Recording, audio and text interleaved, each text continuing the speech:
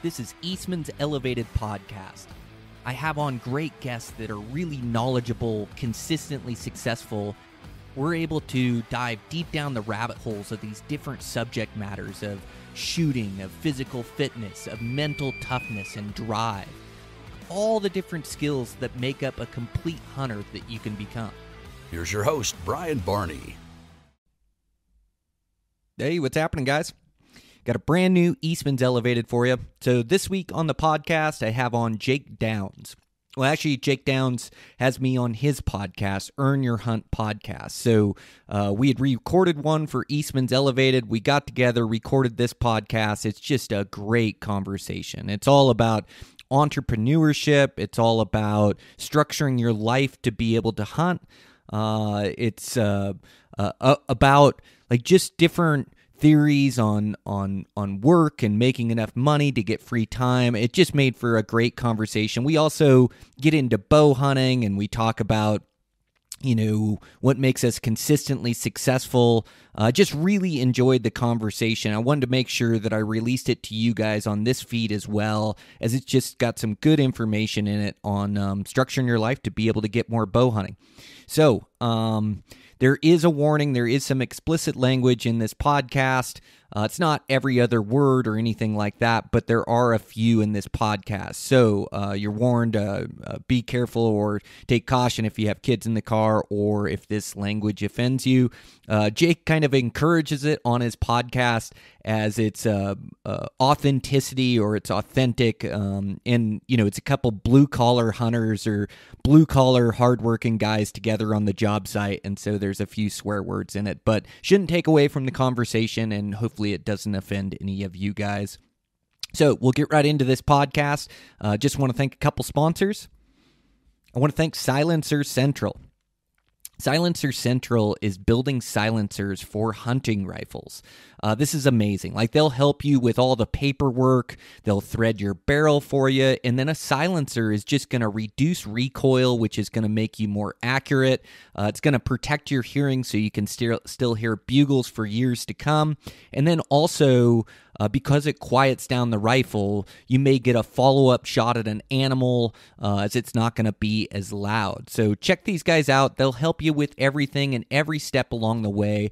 They've got a great one for the backcountry. That's their Banish backcountry silencer, so check that one out. And just a great company, and we really appreciate their support. I also want to thank Sig Sauer Optics. I'm so impressed by Sig Sauer Optics. I just love like those image stabilizing binos are incredible, and they've revamped the line. They put their high-end glass in it. They have a pair of 10s, 12s, 16s, and 20s. I really like the 12s and the 16s seem to be about right for me. I mean, the 10s are great too, don't get me wrong, and so are the 20s, but the 12s have a 42 objective lens where the 10s have a 32 objective lens, so it lets in a little bit more light. I just find it's like the perfect on-the-chest set of binos, and boy, when you flip that switch and you have a stable image, it's like you're glassing off a tripod. So check those out. They've also revamped their high-end line of binoculars. I have the pair of 10 by 42s. Man, they're just incredible. Spotting scopes, their rangefinders are the best in the market. I'm using the Kilo 5K, just accurate readings on light and dark targets. It'll shoot through grass with, I like setting it on the priority mode. Now you put in the speed of your bow for the cuts, uphill and downhill. And rangefinding is an art, and having the right piece of gear really makes me a better bow hunter. So check out that rangefinder. It's amazing. And everything they're doing, rifle scopes, you name it, Sig Sauer Optics is absolutely killing it. And we're really happy to have them on board here at Eastmans Elevated. Also, make sure to check out Black Ovis. Black Ovis is an internet retail shop that has absolutely everything you need for your next hunt. They carry all the top name brands as well as their own name brand. If you put in the promo code EXTRA10 or ELEVATED10, you can save 10% off your order there at Black Ovis. Real knowledgeable staff that can answer any questions. They just do a great job over there. So make sure if you need anything for your next hunt, you go check those guys out. I also want to thank Camo Fire. Camo Fire is an app where you can save a pile of money on overstock gear, extra gear. They carry top name brands. There's 80 new hunting deals that come up every 24 hours. So you just download the app and you can check out those new deals and save yourself some money on some great gear.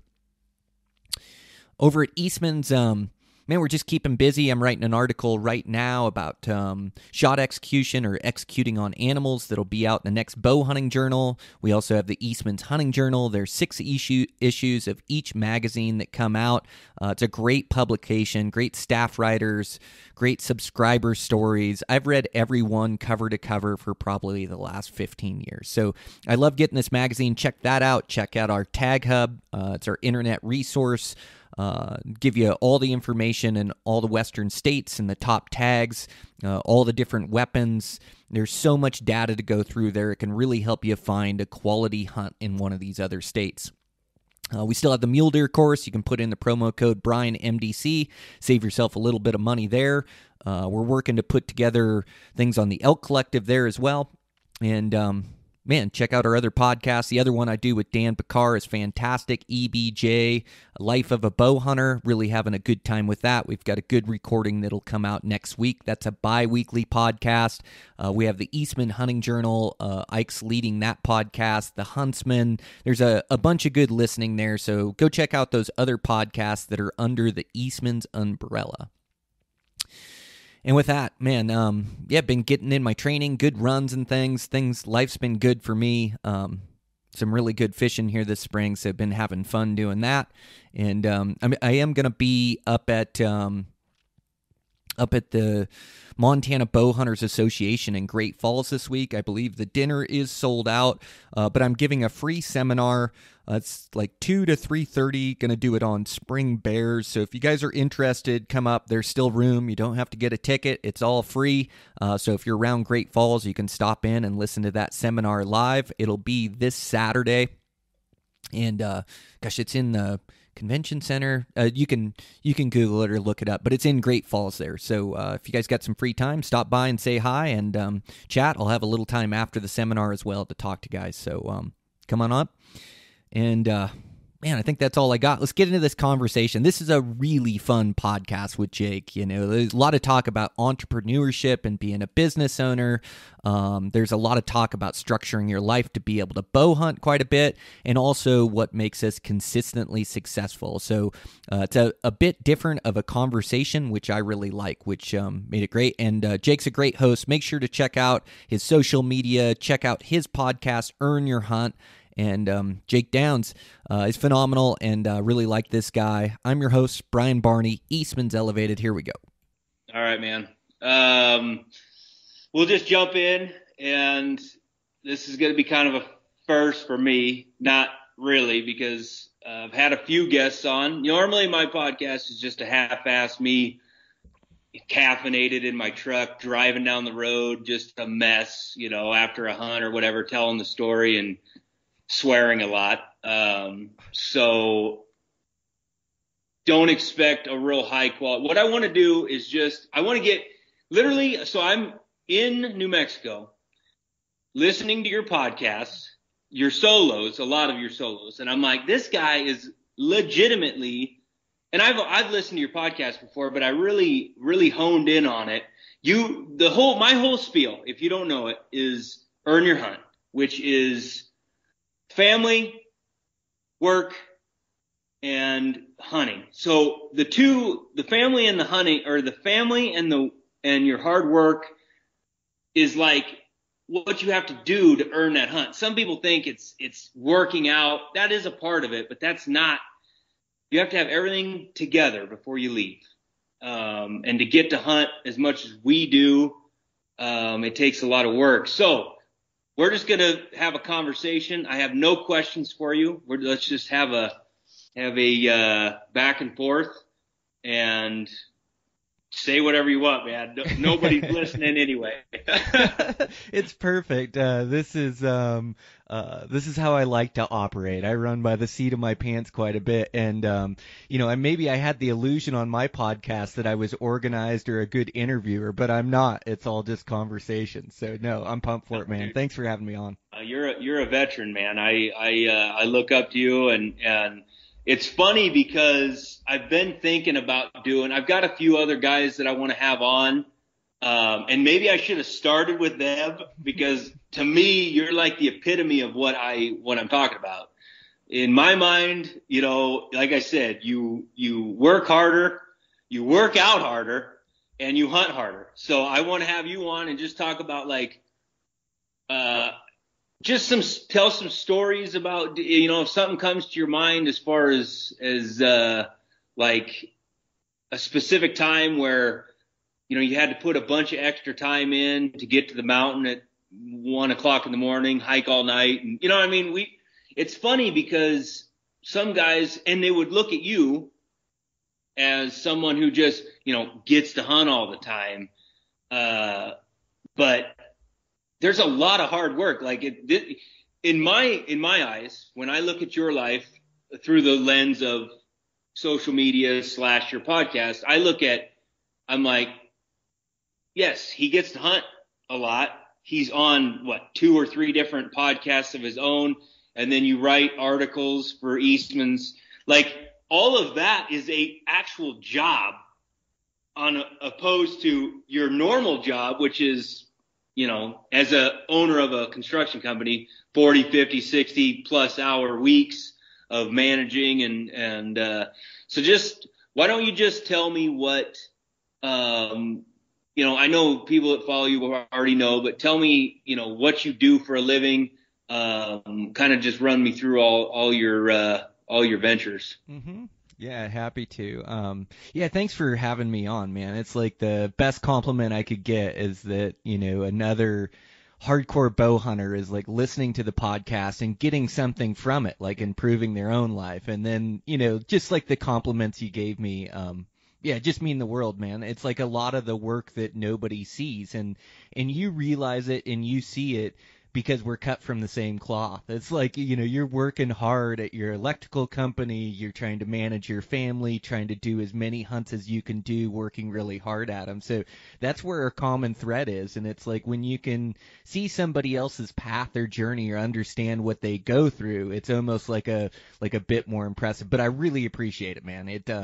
I'm not just saying that. It like means the world to me. But yeah, man, it's like I started off. I was born and raised in Washington. There wasn't as many hunting and fishing opportunities there, although there are some pretty good like steelhead rivers out on the Olympic Peninsula. I try to go back every year. But after high school, I went to the College of Hard Knocks. Like I didn't go to a university or anything like that. And back in the day, it was kind of like once you were 18, you were on your own. And so I got a construction job back there. I'd been working construction through high school. My dad had a small company out there. I worked for him and worked for some other guys. And I worked for about a year after high school. And after that, I was just looking for opportunities and looking out west. And so I settled on this place out in Ennis, Montana. It was this small town in Montana south of Bozeman, and drove out with a couple buddies, went and talked to a contact I had, got hired on his construction company, and just moved out with all my stuff. And I've been living here ever since. But when I moved out, I just fell in love with Western hunting and immersed myself in it. And it was like, man, I couldn't get enough of it, whether it was bear hunting or shed hunting, bow hunting, rifle hunting, whatever it was. And Montana had these long seasons too. It's like we get a 5-6 week bow season, 5-6 week rifle season for elk and deer.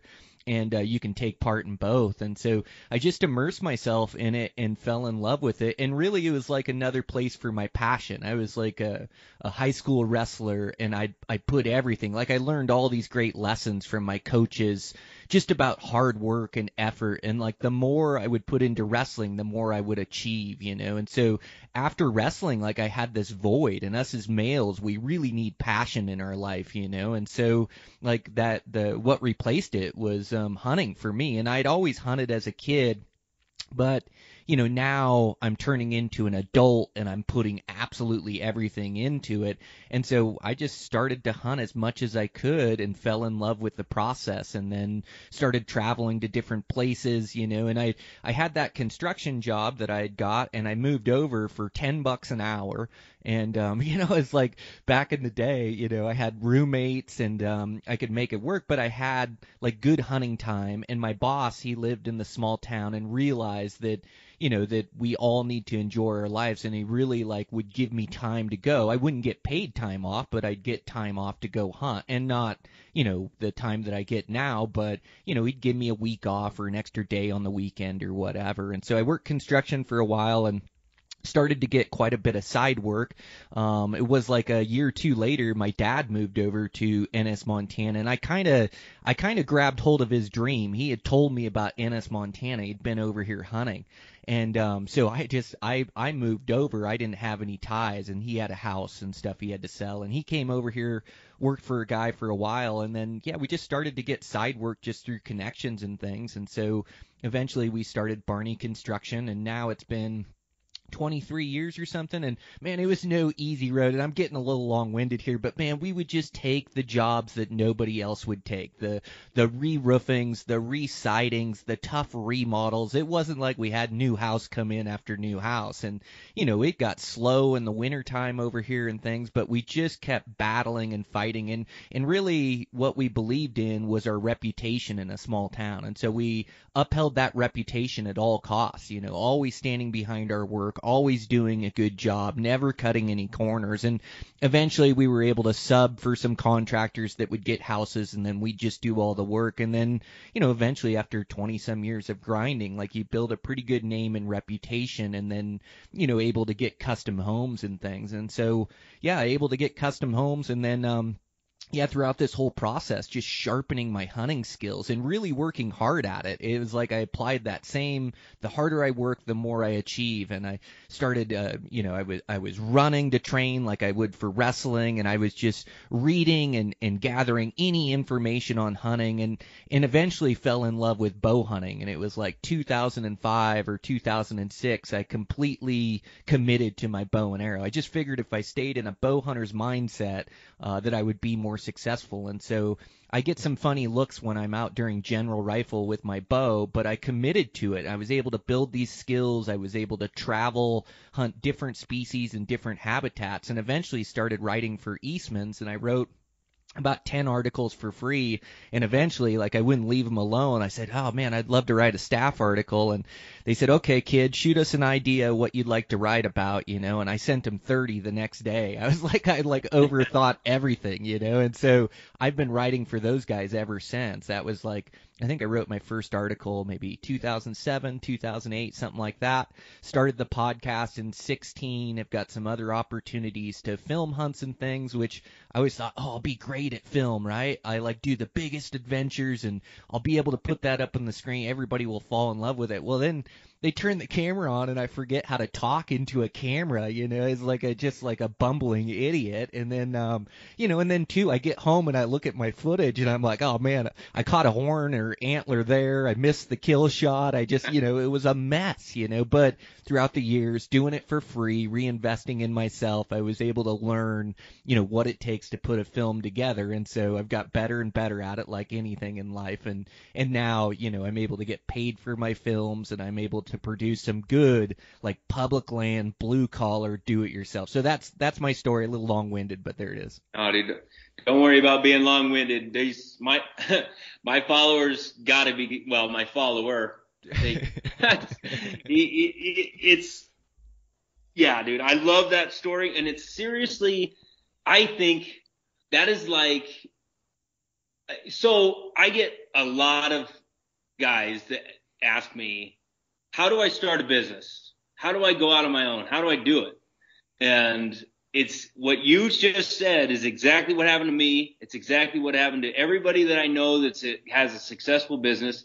Basically, they worked in the field, they worked for somebody for so long, and they just, when you do that and you attain a skill and you better it, eventually somebody is like, hey, I'm sick of paying the boss, and as a boss, as a boss right now, I see it happening with my guys. So I get it. But they're like, I don't want to pay him. How about I just pay you? Or maybe the boss is too busy. Can you come do this little crappy job that nobody wants to do? And you just start doing those, you do them, and eventually there's no choice but to go out on your own. So I told people, I said, once you attain the skill and side work is something that if you're not willing to do side work, then you're not willing to own a business. That's all I'm going to say. Like if you're not willing to work, your 8-10 hours for your boss and then go work another 4 or 5 at night or on the weekends, both days on the weekends, then you're not willing to own a business. So start with the side work and eventually you'll have so much of it that it won't make any sense not to do it. It sounds like that's kind of your story too. Yeah, well, and first you have to master your craft. Like there's such Absolutely. entitlement in today's day and age where, I get a new carpenter that comes on site and automatically he wants to be the boss and start the bidding work. And it's like, bud, you got to learn how to be a carpenter first. Like you got to put your 10 years or 10,000 hours in. And so like I attack carpentry the same way I attack anything, where I wanted to be the best I possibly could at it. I wanted to master that craft. And so here I am, a young 20-year-old kid that eventually is in charge of 40-year-old men just because I took the initiative. I'd work hard. And like when somebody teaches you something, you learn that skill and then try to apply it. And you don't know everything. Like experience is a really good teacher. You haven't ran into everything, but really pick something and master your craft and become the best at it you can. And then, like you say, you'll have no choice but to go out on your own because you'll be getting side work or questions, or other contractors will pass you work that they don't want to do because it is so shitty, and then you take it and run, and then you have a business, I think, Well, I think that's how it works. it is how it works. And like you said, I mean, the thing is, the world weeds out the people that can't. There's a lot of fly-by-nights in our town. I mean, if you got a truck and a hammer, you're a carpenter, you know what I mean? And it's gotten even worse since COVID. I don't know what happened. People were like, oh, I guess, and it stems a little bit from the fact that the bigger, more reputable companies are so damn busy that they don't have time. So these people that need a bathroom remodel or an addition or something, they don't have a lot of options because either it's too expensive to get the big guys because they don't want to do it, or it's not feasible because they don't have time. So all these guys come through, but it's funny to see how many of them are gone within the first year or two because they just either aren't skilled enough to do it and the word gets around, or they're just not good business managers. Maybe they're good at carpentry, but they can't manage, and eventually, they're buying brand new houses and trucks and all this stuff. And then all of a sudden, the bank comes calling, and those, the thing that people don't understand when you're a boss, like when I first started out, this is the biggest thing I noticed is I was taking a giant sum of money and I was like, oh my God, I was putting in this giant sums of money in my account. And then at the end of the month, it was all gone, and it was all gone. And then some. Like I needed to make up a little bit. You know what I mean? It was just like, what the hell is happening here? So what I think happens is a lot of people take that giant sum and they're like, holy shit, I got $30,000. Let's go buy a new truck. We need a new skid steer. We need this. We need that. And I think that's what happens to a lot of guys is they just can't manage the money. So you've got to have that ability, or attain it over the years. But you're right. I mean, it's not just something you jump into. You're not just going to be a high school kid. And I quit hiring guys. I got 2 of them. I get phone calls now and then. And I'm just like, no, we're not hiring, because what happens is, one, you get the entitled asshole that's like, oh, hey, I'm coming in, I got 6 months worth of experience, and I'm expecting $40 an hour, 2 months worth of paid vacation. I'm going to run your crew. I'm like, no, My guys start at the bottom, just barely over minimum wage. I say, if you can show me that after the first year that you're going to stick around, that you're going to be a good hand, and that you're going to, I don't give them anything. I don't give them retirement, vacation. I give them nothing for the first year. It's a horrible job. But I tell them that in the beginning, and I say, if you work through this and you show me, I said, I don't even know what your pay raise is going to be at the end of this year or 2 years or whatever.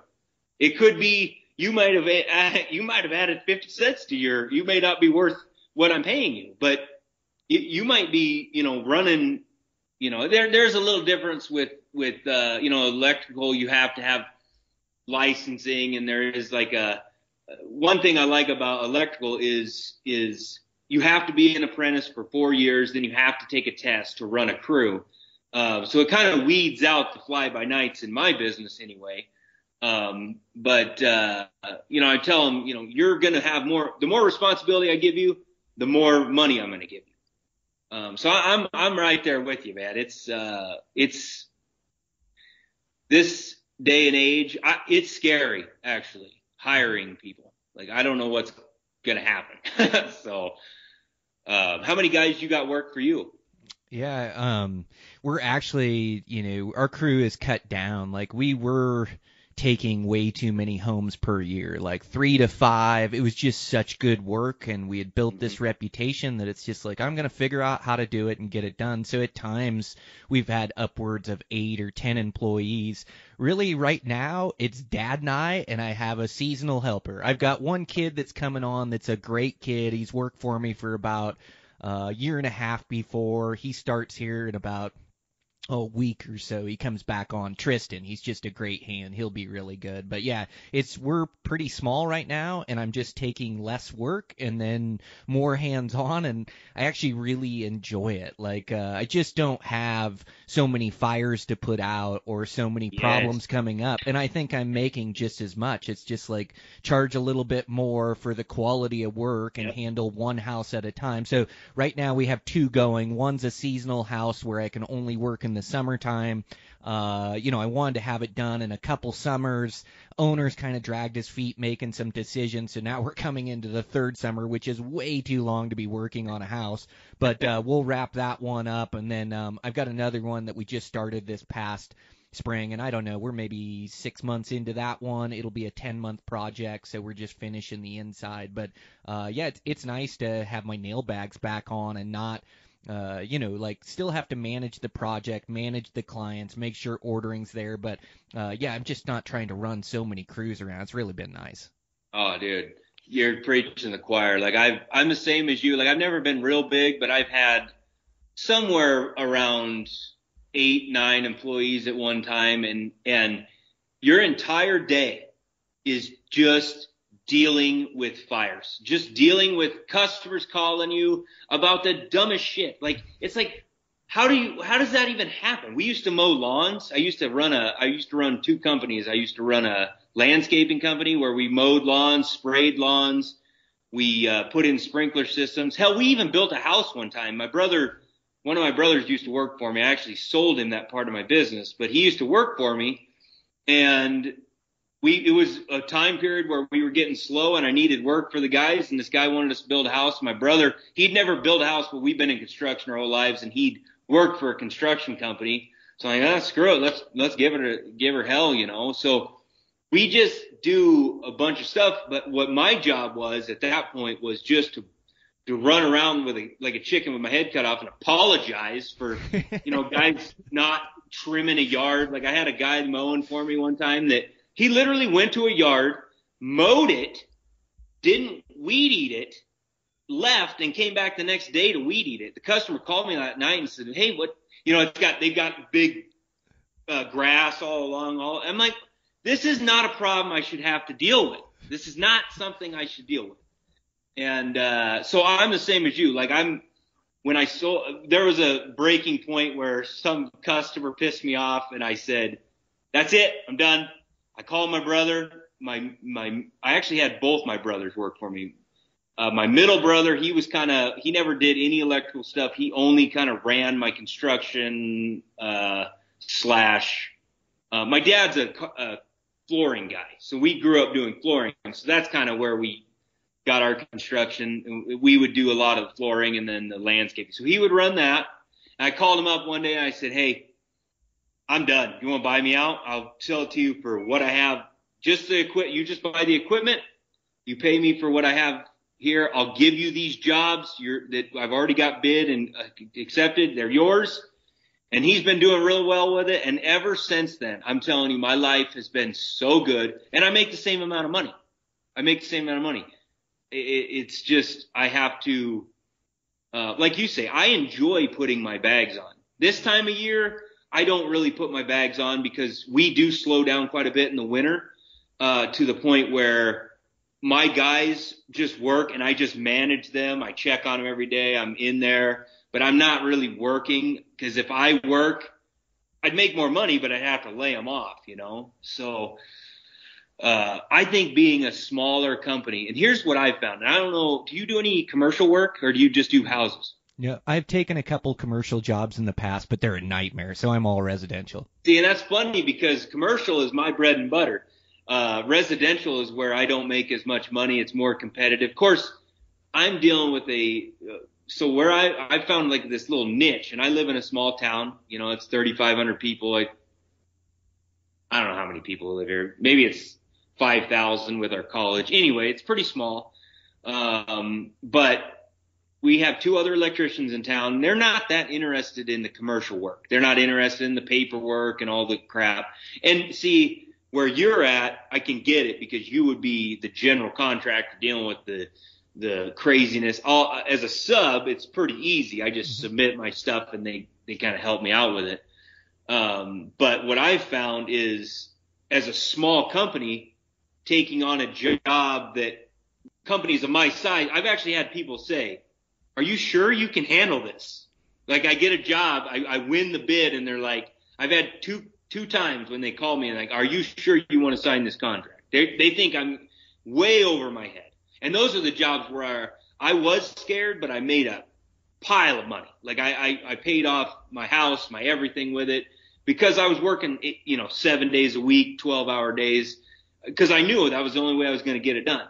But I'm competing against a company that it's got, 2 secretaries at least, 2 bidders, the boss, who fucking knows where he is. He's off, in Hawaii or something, but he's still taking a wage. And then, you got a journeyman that doesn't care about the company, or, like 5 journeymen that doesn't care about the company, with apprentices that really don't care about the company. So in all that, you want to talk about long-winded, but what I'm saying is I found this niche where they have such a high overhead that I can bump my percentage up and still win the bid. And it doesn't always work out that way. And you want to get some, I'm not saying I've won on every, big money on every job. And I do assume a lot of the responsibility of those 2 secretaries, which in my case is, I don't have a secretary. I don't have a business manager. I do all the business work, which it sounds like so do you. Yep. The office stuff, the bidding, the billing, the everything. Mm-hmm. I have a tax man who takes care of my taxes, but other than that, I take care of all that stuff. And I've just found that is like a perfect little niche for me. I don't make a ton of money, but I make better money than I would by far just working for somebody. And what I can do is I can schedule my work. A lot of people are like, how the hell do you hunt 150 plus days a year? Like, don't you even have a fucking job? And I'm like, that's why this whole earn your hunt thing, this is why I started sharing these mundane things of me working and then going hunting and like trying to spread this word, because you don't have to be in the hunting industry to hunt a bunch. Mm-hmm. It's actually, I think, better in my case because I don't answer to anybody. I can go hunt whatever I want, whenever I want, as long as the jobs are taken care of. So how have you explain to me how you work that? Because I have a kind of a system of where I want to have bids and certain jobs. Like I've got these school jobs lately that are a nightmare. Nobody wants them because they suck. They're on a timeline. But guess what that timeline is? August mid-August. It has to be done before school starts. So they're the greatest jobs in the world for me. So what do you do? How do you manage that as far as making time so you can go hunt, a bunch in the fall? Yeah, it's never easy. I love the similarities, dude. I love hearing you talk about your electrical business and your community, and there's just so many similarities between you and I in this blue collar, do-it-yourself realm. Where we try to structure our lives where we can hunt as much as we want, or as much as we can. And so, yeah, I mean, it's tough. It's like my jobs. Like, I think the subs have it a bit easier, where you can schedule jobs and your jobs last, and not you personally, but like a lot of the subs, you get in there for a couple weeks, you knock out the rough in, another week on the trim, so, your jobs are 2 to 4 weeks, or maybe bigger for like your school job and that. But when I'm contracting a home, I am the direct line of communication with the homeowner, and I am married to that homeowner for anywhere from 8 to 12 months. And our community's different. So we're a super small community, maybe like 1,500 full-time residents, but what we have is like a blue ribbon trout stream. What we have is like a Montana small town, and like everybody wants to move here. And so everybody's building second homes and retirement homes, and a lot of our homes are real high-end customs. And I'm not doing the multi-million-dollar homes, but definitely doing like close to $1 million is my bid on the home that I'm working on now. And so really nice custom end homes. And then here it's like subs is tough. Like anytime you hired a sub, and there's necessary subs, like I have to hire an electrician because of licensing and knowledge and things of that nature. I have to hire a plumber. I hire somebody to come in and tape sheetrock. But really, like the subs have been a pain in my neck because they come in and they make extra profit, which brings up my bid. And then also, like, I have to be responsible for their work. And so a lot of these guys, like you say, the owners aren't the ones doing the work, or the guys that care aren't the ones doing the work. And so, to hire a tile sub and have them come down and fuck up all my tile is like not a good option for me. And so, like, I'm a third generation carpenter, and so we've learned how to do tile and custom tile showers. So we handle about as much as we can in-house. I do the concrete foundations, the slabs, we do the framing, the siding, the roofing. We go inside, like I don't tape the sheetrock, but a lot of times we'll hang it. We do hardwood floors, we do cabinets, we do countertops, we do all the trim. I paint the places after the sheetrock is done. So we really handle as much as we can. And the reason is we are a small community. And when I started, like, not only do you have to be responsible for the subs and their profit, but you also, like, the winter times get slow. So the more labor work that I can put into a house, the more money I can make. And furthermore, it does me no good to hustle through a house and then not have a job to go to. Now, as this community's grown, like, we still handle everything, and now I think it's more so of just a quality control, that I know we don't cut any corners. I know our work's going to be flawless, and we can turn out a really good custom home. So back to your question, for me to get the time in my business is like, I have a partner. And so when my dad moved over a couple of years after me, he worked for another contractor. I worked for one. We went into partners with each other, which is great. Also, my dad ran a business in Washington. I don't know that it was the most successful business, and so, he's taught me a lot over the years, but he really let me run with the business, handling the clients and the direction of the business, and really let me take charge, where he took kind of a back seat in the business. And so I was able to run things, get these projects, make sure that we were making money, and we profit split in the business, but, it was both Dad and I that were doing the work. Now, where my free time came in is when I leave, like, I can let my owners know that, hey, Mark Barney's going to be, which is my dad, he's going to be your project manager. I'm going to be gone for a couple weeks. He's going to handle things and run the crew. I make sure that I take care of everything in front of that, so I can leave him in charge and I can go. And the one good thing there's multiple good things about my dad. He's a great person and great hard worker, but he understands that I work so hard all year round. Like, I'm the guy that stays late. I'm the guy that works weekends. I'm the guy that makes sure jobs get done. I stand behind him. I answer all the phone calls to clients, all the problems and issues that come in. And so when I tell him I have a big hunt coming up, he says, go enjoy yourself. I got it, And so there's still stress that comes in, but I have him that can cover for me when I'm gone, that has the same level of care that I do, because it's half his business. And so that's the way I've been able to structure things. And as he gets closer to retirement, he's been taking more time off, and I just make sure that I handle absolutely everything I can handle, and then leave a project manager in charge. And I make sure that I have a meeting with that project manager. Here's what needs to happen while I'm gone. Here's the, pass on the homeowners their number and say they're in charge. I'm gone for a week or two. And not that I don't have issues that come in or feel the responsibility. And a lot of times, like, I'd like to take more time.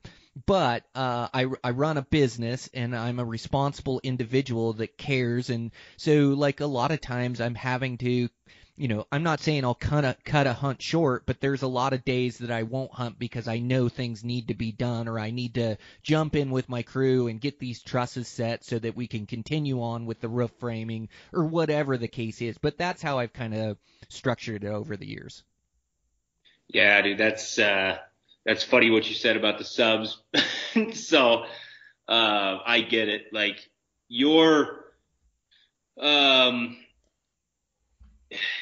I don't know. I don't have to sub much, but when I do, I just got off the phone with a guy yesterday, fire alarm guy. Low voltage guys drive me insane. I can't even deal with them. And I get, like, I can't even imagine, because especially, with houses, you have a little bit better opportunity to say, working, not always, but working with homeowners, you can say, hey, this is a sub that we've used. He's good. He's honest. But when you get into the commercial realm, it's low bid. That's it, pretty much. There are some that get weeded out by, good contractors, say, we're not working with that guy again.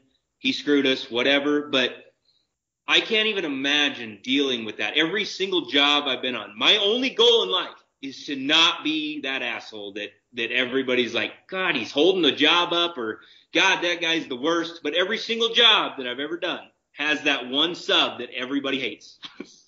So I feel for you there. But yeah, when you're talking about, with your business with your dad, I relate to that as well. I own my business completely, but again, I have had both of my brothers work for. If I look at my phone, it's not because I'm not listening. My brother was calling, even though he knows I'm not available. Every single time he seems to do that. But I've got a brother that works for me, and he's worked for me for a long time. My other brother took the other part of my business, but what's nice about that, and it's not always true. I got a story for you. I'll tell you here in a second. But what's nice is they actually kind of give a shit. You know what I mean? Like you said with your dad, you don't have to worry as much about, like, the guy just not showing up to the job or just half-assing it because you're gone, because he in some way, even if he doesn't like the fact that you're, like my brother might get envious that, oh, this guy's out fucking around and I'm over here making him money, but he sees the fact that I've given him a good job. I don't complain. If they're 10 minutes late, I don't bitch at them. I try to make it. And if they want time off, same with what you're talking about, we take care of it. But the funny story I was going to tell you. So I was actually on that ibex hunt, my last one, in 2017. And on day like 3, we were working on this giant fire hall. It was a big, huge, giant project. We were right in the middle of it. My brother wasn't quite. I mean, he's full on trained now. Like he can make 90% of the decisions usually. Sometimes he asks me stupid questions, as they all do. but for the most part, he can do it now. But back then, he was just kind of a laborer. What he had to do was super easy. He could handle it. But I'm getting these messages from the general contractor who is like, I have only done a couple jobs with him. I actually got along with him pretty well, but he is hated by every sub in the country. He's not from here, but he's from another neighboring city, town, whatever. And if you said his name to any of them, they'd be like, "Oh, fuck, I ain't working for that guy." Like he's just. But the reason that most people don't like him is because he's a hard ass. So he's messaging me about like the timeline. Why aren't you here? Which he knew where I was at, but I'm like, what do you mean? It's day 3 of my hunt, and I've already missed one billing and had an opportunity that I'm like, I'm already kind of in the dumps. I'm beat down. I don't know if my confidence back then is not as good as it is now. And I'm just kind of down in the dumps. It's only day 3, and I'm getting messages from this guy like, the job's not getting done. I haven't seen your brother in 2 days. What the hell is going on? And I'm like, oh my God. I'm sitting on this nasty mountain, just fuming. I'm literally thinking I got to go home. Like, this is a once in a lifetime tag. I'm done. I text my brother and I'm like, what is happening? Steve says you're not there. He says, oh yeah, well, I've been sick the last 2 days. I said, you didn't call it? You didn't tell the guys? Like, you know what I mean? Like, and now he would know that. And it's just, no matter how good your help is, I swear to God, like I could I could probably go work for you. And about once a month, you'd be like, what in the hell is wrong with this guy? Like because it's not the same level of responsibility or care because you're working under someone. You care, but there's something in you that just washes like, I don't know, it just washes you kind of free of responsibilities to a point. And so I know all about that. But yeah, man, it's funny. Having family work for you can be detrimental because luckily my middle brother, we never worked together because we couldn't. We worked together on a couple, like every now and then I'd have them come help us pull some giant nightmare wire, and we would be this close to killing each other. Like, it was just not good. My other brother, Justin, he is more laid back. He takes orders a little better. We still get in a few little, like, not arguments, but it's like we're short with each other now and then. But for the most part, it works pretty good. But how you and your dad obviously get along pretty well. But partnerships are hard. Partnerships with family have got to be the next, like, a high level. But obviously you guys make it work, and it works really well. Yeah, we're able to work together, recreate together, and we definitely have our tiffs as well. And my dad's level of give a shit is like a little bit less for sure. It's like you say, the responsibility just washes off, and it's like when I'm the person responsible for the jobs and handling the homeowners and back and forth, like the stress comes to me. So yeah, ultimately it feels like I'm the one who has to get things done. But he's a great man and a great carpenter and manages things really well, works really hard. Like I have no complaints. It's just it's working with family, and so like definitely have our tiffs here and there. But the one thing he's really given me is like he's given me the freedom and believes in me to run this business to the best of my abilities. And like, if there's something that got missed in the bid, he's the first one to step up and be right out there with me to get it done. If there's a mistake that gets made or a callback, he's the first one to be there with me to stand behind it.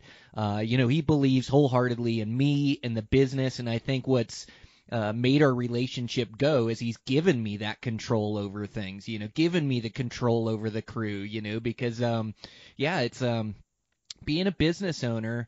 It's like, I'm not the biggest asshole out there, but what I do is I like hold people accountable. It's like, if you tell me something, I'm counting on you to be there. Like, you may tell me you can't get there till next Wednesday, and I'm fine with that. But if next Wednesday you don't show up, you're going to have me knocking on your door wondering why, or looking for somebody else. And so I just hold people accountable to what they tell me. And our community is different. There's so much work around that a lot of people can't even get subs to show up, you know. So you're right. I do have this team of guys that I work with, and, you know, every house I've got to replace one of the subs because he didn't do a good job or didn't do what he said he's going to do, you know. But I have this team of guys that I trust that do what they say they're going to do. And so that's like a huge part of this deal is, like, you know, having these trusted guys that come in and do quality work. Are they the cheapest? Nope. But they do a good quality work, do what they say they're going to do, and then stand behind their work as well, you know. And so, yeah, we've been able to build this team of guys. And so, yeah, throughout having this business with my dad for 20 years, we get along surprisingly really, really well. You know, we're just we're a team. It's both of us. We stand behind and step up whatever we got to do. If money's behind, if money's ahead, you know, whatever the case is, we're going to make it through it as a business, you know, and make it through it together. And we run, like you say, I mean, sometimes you know, we don't have a secretary, we don't have an office, we don't, you know, we have one tool trailer, you know, and the tools that we need, but we don't own a grade all. We rent a grade all, we rent Bobcats, you know, and then pass on the rental to the owners. But we run a real low debt business the same way I run my life, in a super low debt life where everything's paid off, where I can keep the money that I make, and we run our business the same way. Of course, we have the tools that we need and the things that we need, and we can always get equipment if we need it, but I'm just not going to buck those big payments and maintenance on a grade all $100,000. We just don't make that kind of money, you know. But I do see that some of these contractors I look at, I'm like, how in the heck do they have a couple Bobcats, a grade all sitting there? They got two tool trailer. They got, you know, it's like, Jesus, I would hate to make all those payments. I don't think I'd make any money. So we run a real low debt business, and it's just a small business that we're really proud of the product that we put out. And ultimately, the house that you build comes down to the carpenters or the subcontractors that are doing the work. It does no good to hire a big construction company that has a bunch of drunks that are doing their work. You know, they may get your house done, but ultimately you got that guy that's hungover that's trying to put up your trim around your doors, you know, that there's gaps and it's not caulked right, and he does it, you know. So, like, ultimately I really believe the quality of your house comes down to the guys that are doing your work. And when you hire us to do your work, you know, it's like, it's going to be Dad and I that are there, that are managing the guys. We have, like, you know, we pay our employees really well because they have to be able to do concrete all the way to trim work. And so, you know, ultimately you have these stand-up guys that you'd invite to your house after the work is done, or you don't have to worry about them stealing a wallet off your dresser or something like that, you know. And so ultimately we're not the cheapest guys, but we put out a good quality product and have a good reputation, and that's been the reason why we've succeeded. Yeah, dude, it's actually comical. Like, have you ever walked through a construction site, like in a city, or even just past? You would think that those people in there, they got them from the prison. Like, it's seriously, I honestly, it's amazing to me that these giant skyscrapers and all this stuff that they get built and that they keep standing. Just like you said, I mean, you know, there's the quality of labor is a giant, giant thing. And the bigger you are, the lower the quality you're going to have, because it's just like anything. You give up one thing if you want another thing. If you want quantity, you're going to give up quality. And that's a huge thing with running a business, is you cannot have that. And the thing that I've learned, because I don't know about you, I guarantee you this is going to rhyme true for you. When you started, or when I started, I should say, I was taking any job. Like, when that phone rang, I was so excited to answer it. Like, yeah, what's that? What's that? You got a toilet that needs unplugged? Yeah, we're electricians, but we'll come do it. Like, I don't care. just we'll do anything. And we did some crazy shit, like put up billboards where there were like wasps flying all around us. Because you know what I mean? Like just stupid shit that didn't have anything to do with what my business had. We're up on a lift, and I'm serious. We're just putting up this billboard, and there's wasps flying around our head because we knocked a nest off. I mean, just really crazy stuff. But I would do it.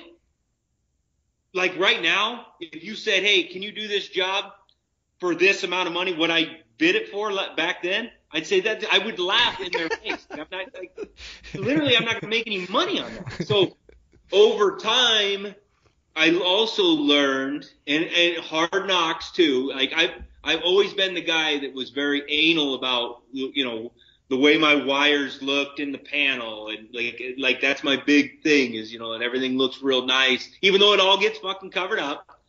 I'm very anal about, we mark every hole in the wall. We mark every stud. We tape measure every one of them so that those wires run straight across, because it drives me fucking crazy when those wires aren't straight. It's all time. Like it's all wasted time basically, because it gets covered.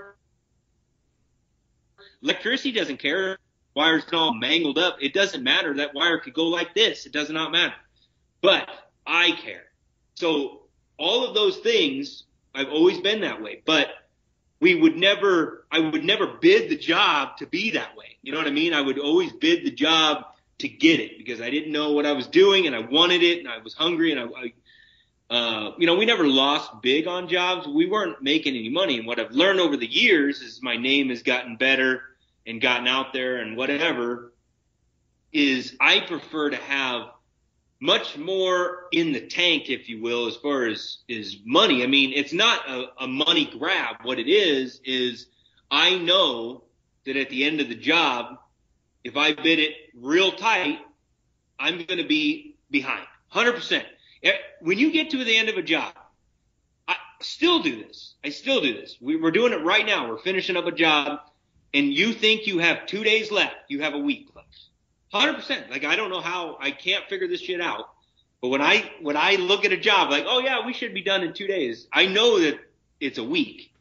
So I just tell people it's a week instead. But there's always little things that take longer than you think. So to have more percentage in that job where you don't have to worry about it, and you don't need every job. You want the ones where you can do a good job.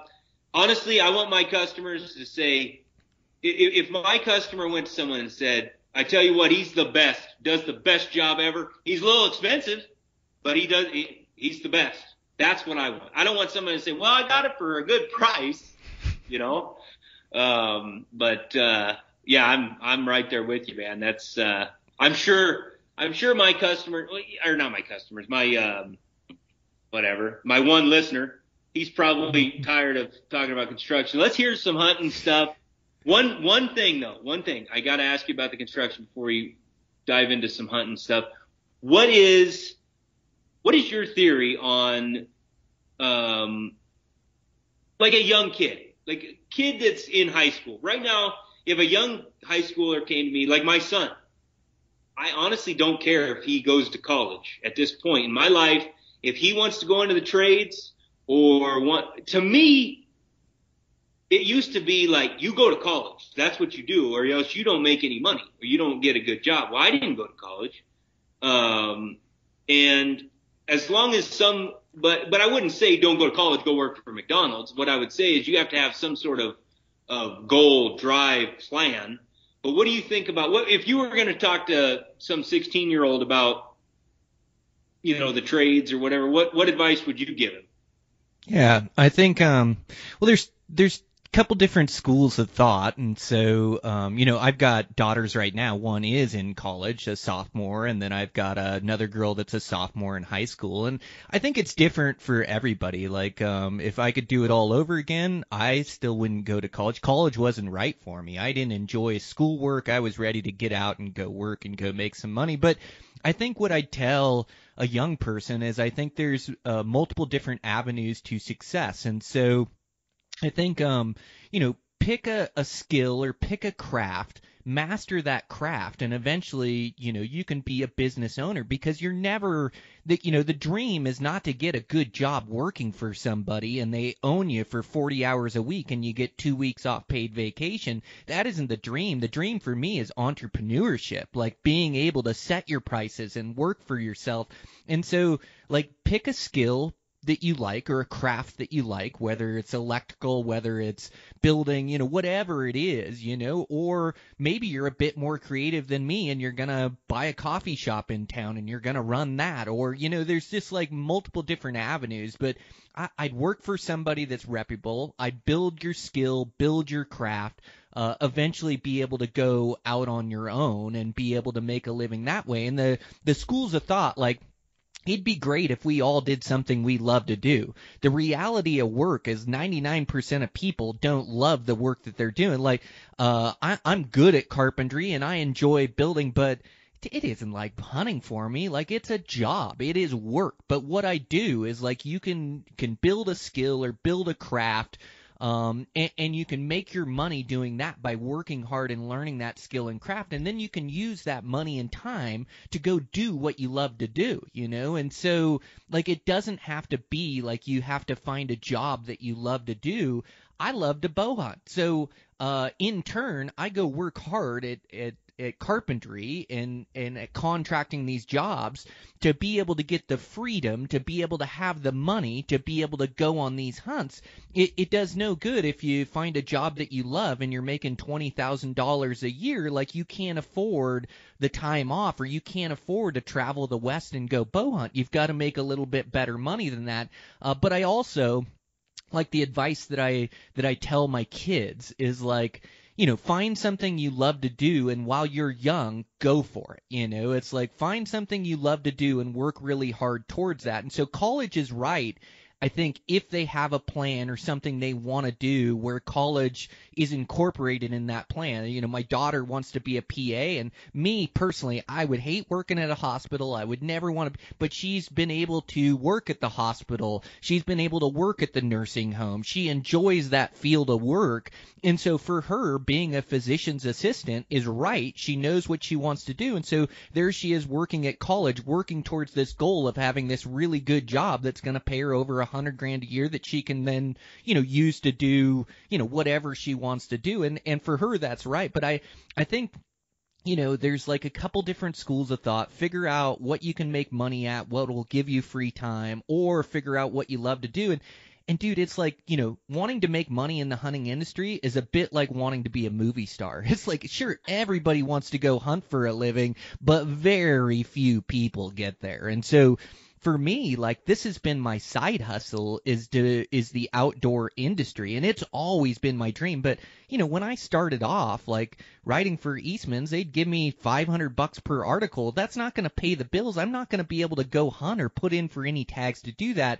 But how I am going to do that is, like, I own Barney Construction and I work hard, and then this is my side work that I work mornings and evenings on, and I build it brick by brick by reinvesting in myself. So you can have a job that pays you, and then what is your love? What is your passion? We'll make that your side job. And so now in the outdoor industry, like, I started writing at first, and I was writing for free, and then eventually I was getting paid for articles. Not enough, but it'd pay for a new bow, or pay for some hunting gear or whatever, or pay for a trip that I wanted to take, because it was all extra money. And so I started building it brick by brick. But I think it's important that if you want a job in the hunting industry, like, again, you have to master your craft. You have to have 10,000 hours. The reason I've succeeded is because I've become really good at bow hunting. I've mastered my craft and spent thousands of hours, bow hunting in these different places, all for the love of it. So now when I talk on social media, or when I talk on the podcast,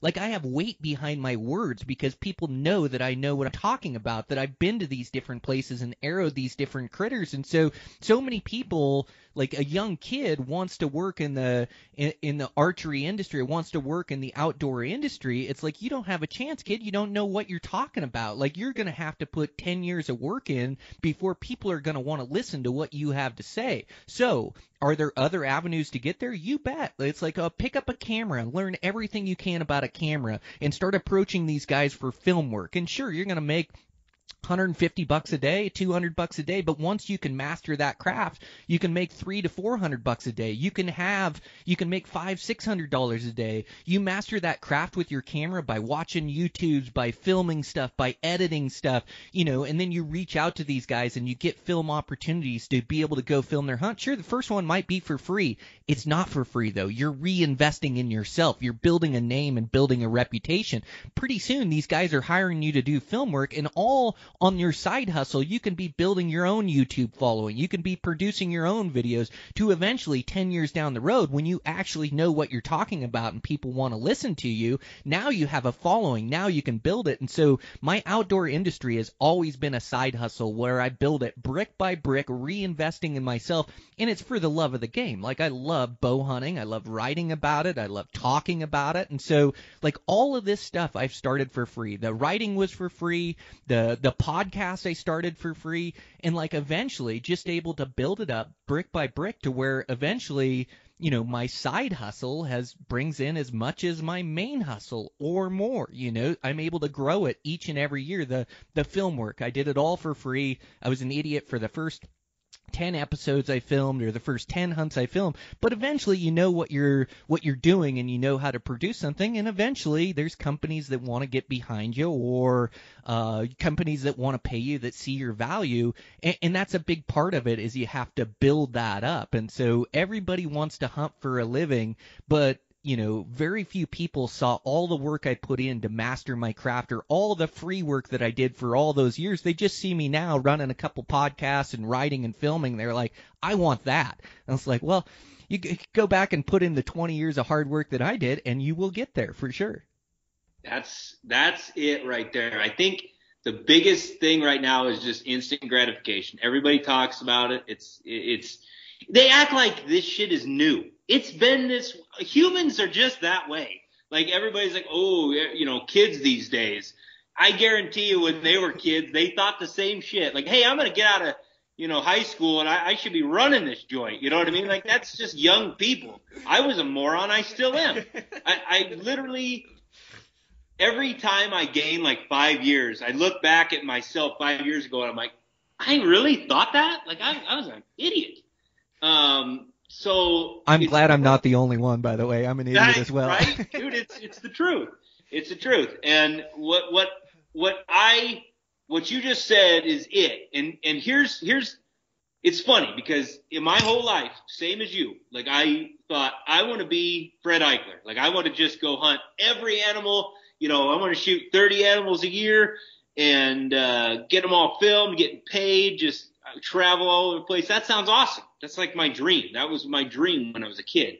And then, I didn't pursue it as hard as you did, but I wrote some articles, and I was always thinking, I applied for some sponsorships and different things, and got butthurt when somebody said no. I'm like, well, I shoot more animals than that guy. Why'd you give it to that guy? But what it all stemmed down to, like, I don't know how long ago it was, but at some point in my life, it was probably, actually, I know when it was. I remember where I was. I was listening to a podcast. It was like on a Sunday. I was doing one of those jobs I told you about that the one of the administrators asked me if I actually could handle it.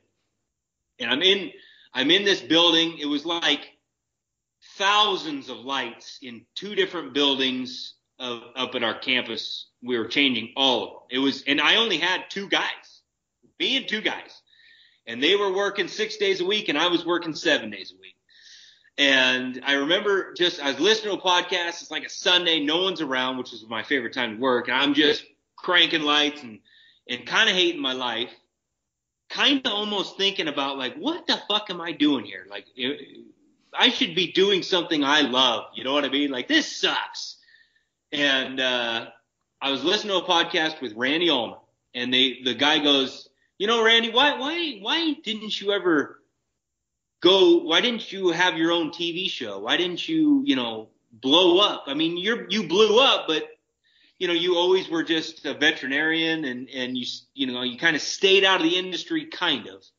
And he said, well, I realized that I could make more money as a veterinarian and then I could go hunting whenever I wanted to, and I wasn't tied to anything. I didn't have to do anything for the industry. I didn't have to, I was not married to any companies. They didn't force me to do this or that. I could enjoy my hunting. And I saw that I was getting to hunt as much or more than the guys that were, in the industry. And when he said that, and I butchered that, I'm sure he said it way more elegantly, but I listened to that. Like, I've sucked those words into my body, and that was like my mantra from then on. I'm like, fuck the hunting industry.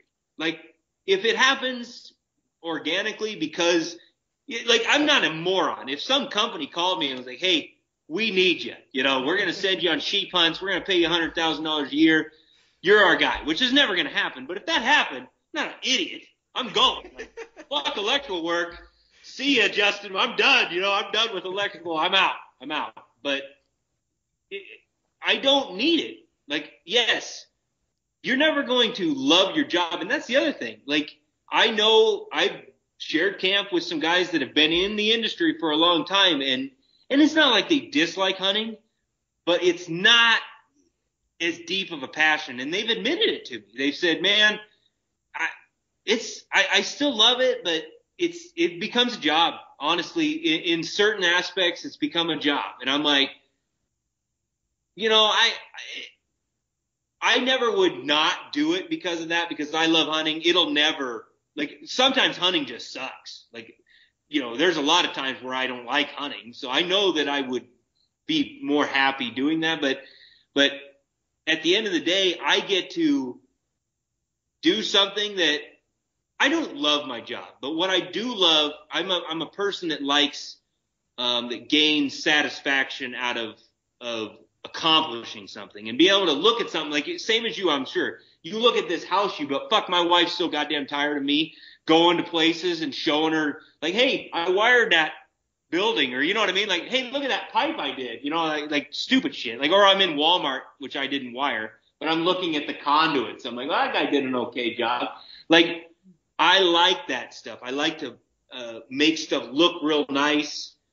So I do gain something out of my job besides money, which is what I think was good advice. What you said, you have to have a plan, some sort of if college gets you to where your destination that you think you want to go, then that's what you should do. But you shouldn't just go to college just to go to college. Like, I'm just going to get a degree in whatever, in PE science or something, or physical education, and not be, that's what you're going to do with your life. I don't believe that anymore. I don't think college is that, that used to be the thing. Well, just go to college. You'll figure it out. I think you should come up with a plan or do a few things in real life, experience in real life, and see what you like. Maybe you go work for a construction company and you're like, this sucks. I fucking hate this. I want to be in an office. Maybe you love that, and that's what teaches you that. So I rant completed, but I guess I don't know where I was going with that, but I guess what you said really kind of struck a chord as far as Jesus, I lose track of what the fuck I'm saying when I get ranting. But anyway, no, you made a good point. You're spot on with what you said. Yeah, well, and too, like, take pride in your work and who you are as a person. Like, in today's day and age, if you can show up and work hard, and you don't have to be the most intelligent person. Like you say, I'm an idiot, you're an idiot, but I can figure anything out. I can think my way through something. And so if you just show up, if you just get a job, and you show up and you put everything into that job. You show up 15 minutes early and you're rolling out cords. You take the dump loads after work. You show up and you put your head down. You're not on your phone. You get things done. You take pride in the workmanship. You'll work your way right up to the head of that company pretty quick. Like, it's amazing. Like, if you just have these these personality traits, and you take pride in your work and you show up. And two, work sucks if you're watching your clock or watching your phone for the hours so you can be off work so you can go have a cold beer. Instead, you show up and try to get as much done as you can. Like, oh shit, it's already 3 o'clock. I only have an hour and a half left. It's all this perspective change. You show up, take pride in your work, you work hard, you do everything for that owner, and maybe eventually your plan is to be out on your own. Well, those personality traits are going to carry over really well to owning your own business. But even if not, you're working to the head of this company, he's paying you well. Pretty soon, like, you are a major asset to this company. So now, if you want 2-3 weeks off to hunt, it's like, you bet, man, you are the head of this business. You run things. Without you, it falls apart. I'm happy to give you 2-3 weeks off. We'll make do without you, so you can go have fun and enjoy your life and then come back and work hard for the rest of the year. But really just this perspective change of, like, being the hardest worker on the job site. Like, nobody I hire, nobody that works for me is ever going to work harder than I do. And if we're doing a crappy job of shoveling or bucketing concrete or whatever we have to do, I'm the first one to grab a bucket and grab a shovel and show you what work is. Like, just take that pride in yourself and in the work that you're doing, and you can work your way up and make great money in any one of these fields. Dude, that's a good thing to say too, because I've had a lot of guys that are like, man, I work for such and such company or whatever. And how did you get your boss to give? Because when I was working for my old boss, I seriously would take 3 months in December, January, and February off, completely off, and go trapping. I was a piece of shit. Like, I was living with my folks, trying to save money to build a house. So I decided that I'm going to be a trapper. And I asked him one time, I said, is there any way that I could take a month off in December and just go? And he was like, yeah, I think that's okay. We're going to be slow at that point, which it worked great for him. That was our slow time anyway. He didn't have to find work for me. So it actually worked out good for him.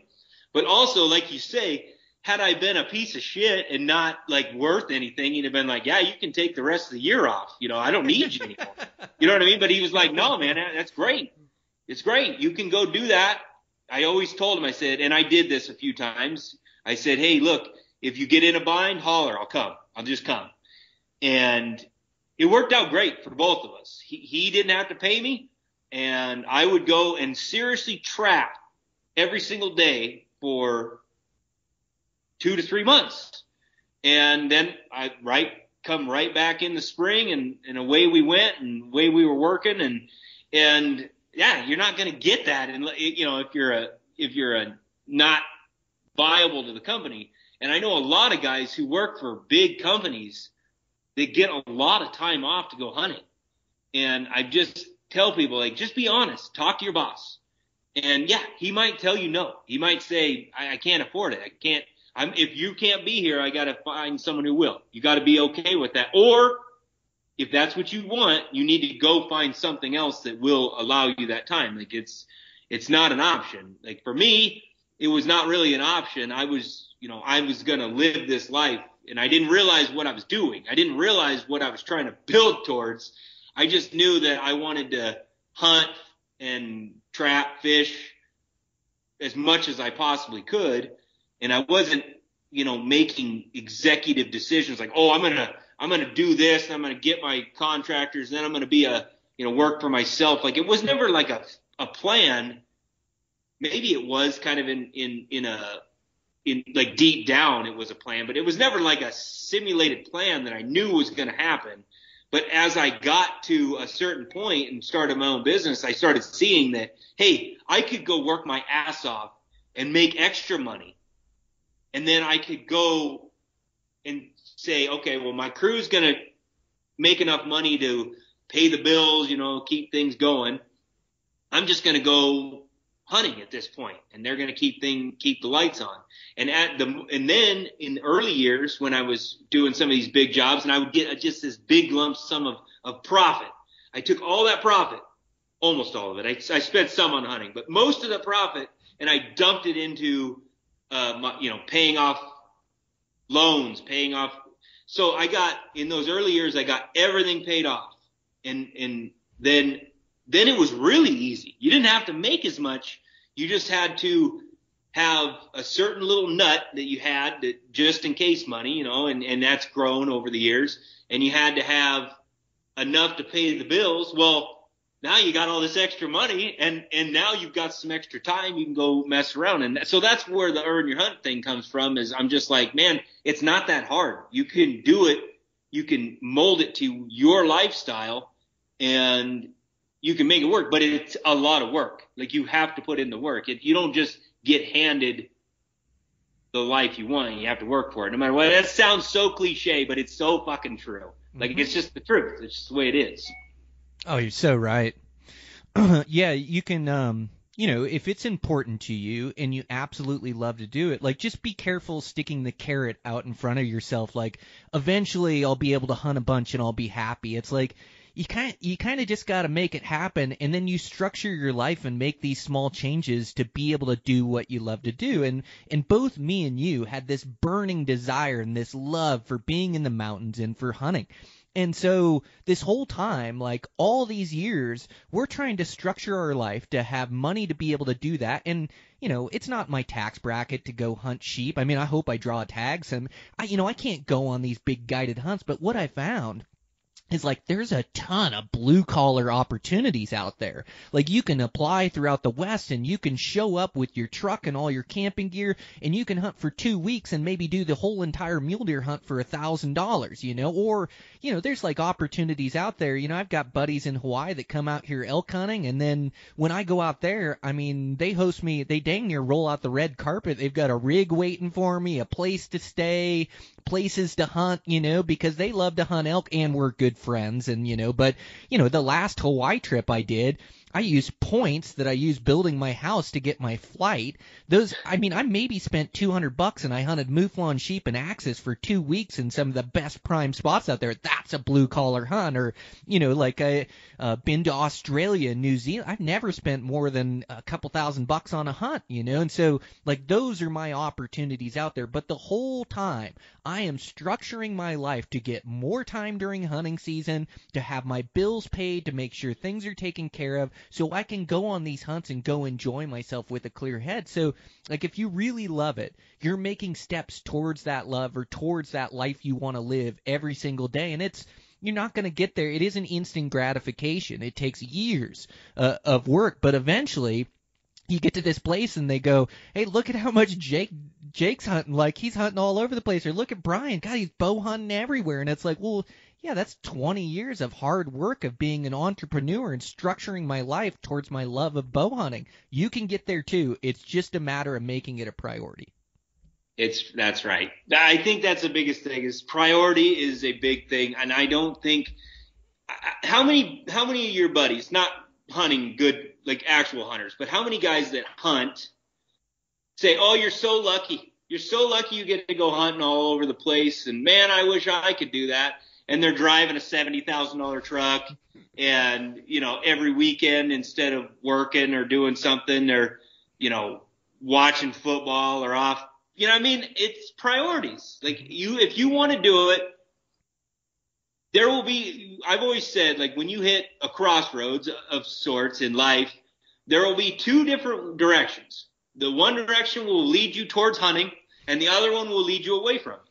And in my life, I never even thought about it. I just kind of eased that other way towards hunting. And that's just how and if that's what you want, it's just going to happen.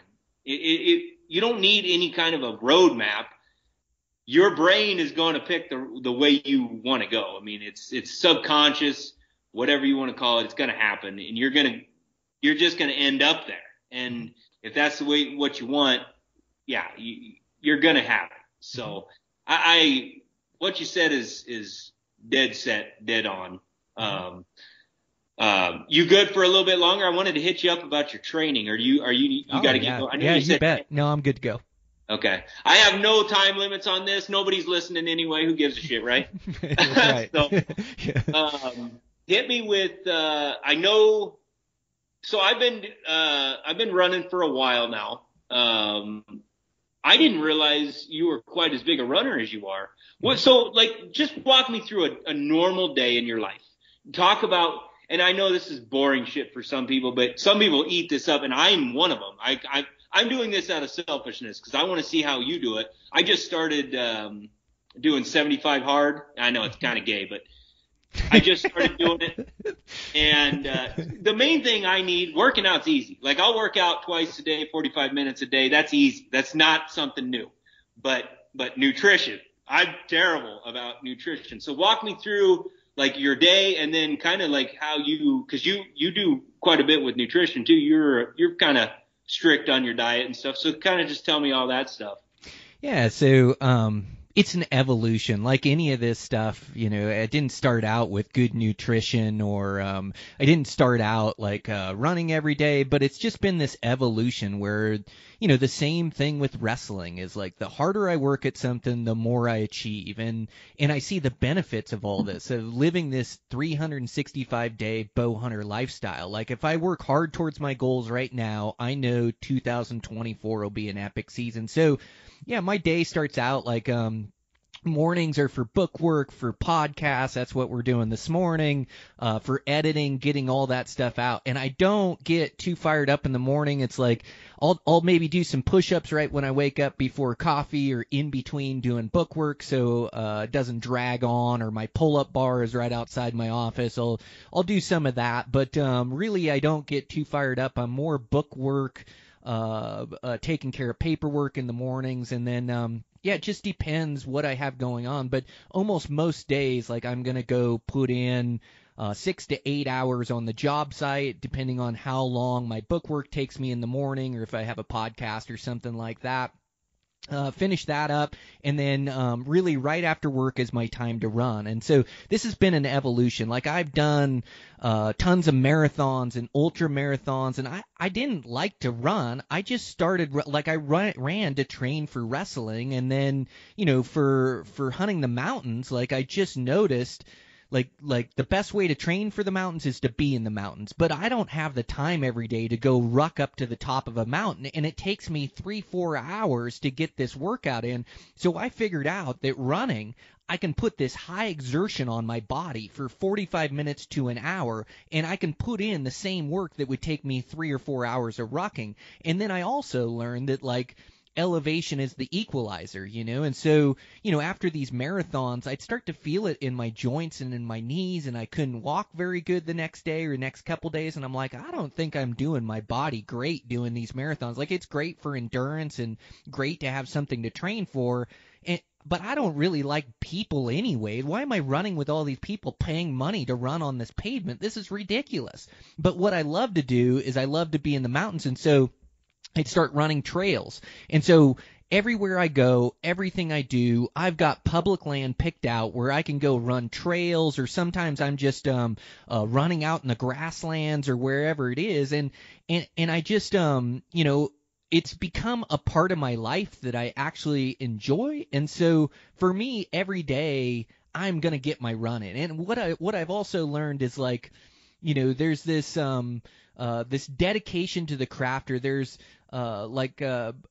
this discipline of making myself do it every day. So the discipline of making myself get my running shoes on, no matter what it, like yesterday, it was a shitty run. It was snowy, it was wet, it was snowing sideways, it was blowing. I had a podcast that I had to get on at 5:30. I had under an hour, maybe 50 minutes. But I laced up my shoes and I went for a run and I got it in. Well, that discipline of making myself do that day in, day out, I started to see the benefits during hunting. So does that run I did yesterday make me in better shape or physically fit to where I'm going to kill a 200-inch buck this year? No.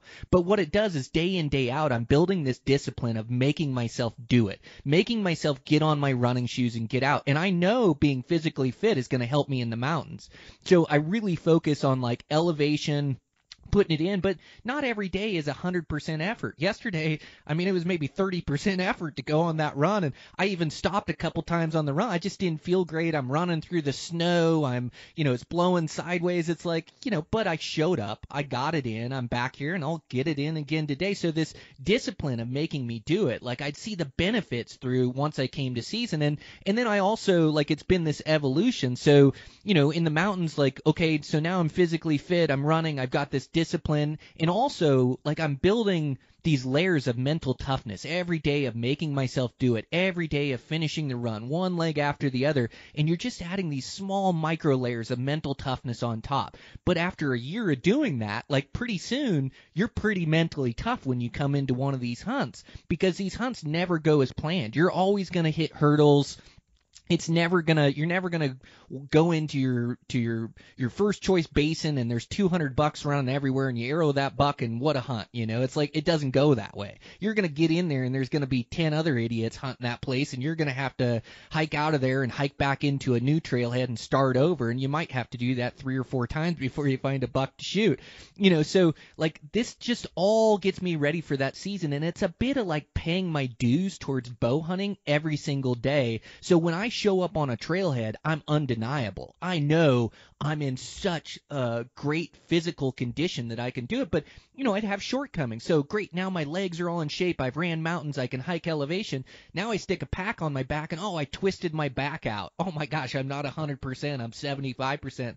So then I go back to training and I'm like, okay, well now I need to make sure that I'm getting in these body weights, the dips, the pull-ups, the push-ups.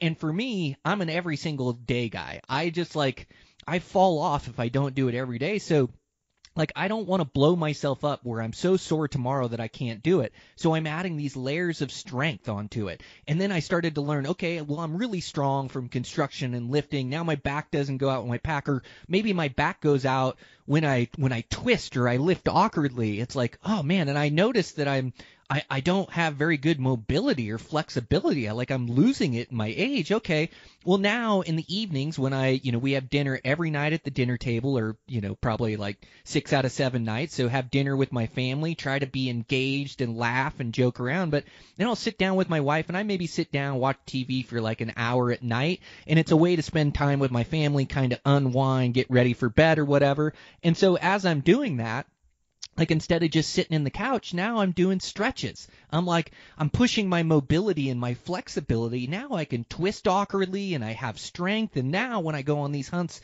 I don't pull my back out. I don't pull my neck out, my back out. I've been doing construction for 25 years, the hardest work you can imagine. And my body adapts to that stress I put on it, and I'm stronger because of it. And so I'm always just making these adjustments, and nutrition was the same adjustment. And so, I just started eating, I'm not super strict. I just eat real food. I just stay away from the crap and I eat real food, and I'm down to, I eat about 2 meals a day. As I get older, it just seems like 3 meals is almost too much for me. So I eat a couple meals a day and I eat real food. Now, the adjustment I'm making is, for me, the sugar monster comes out at night.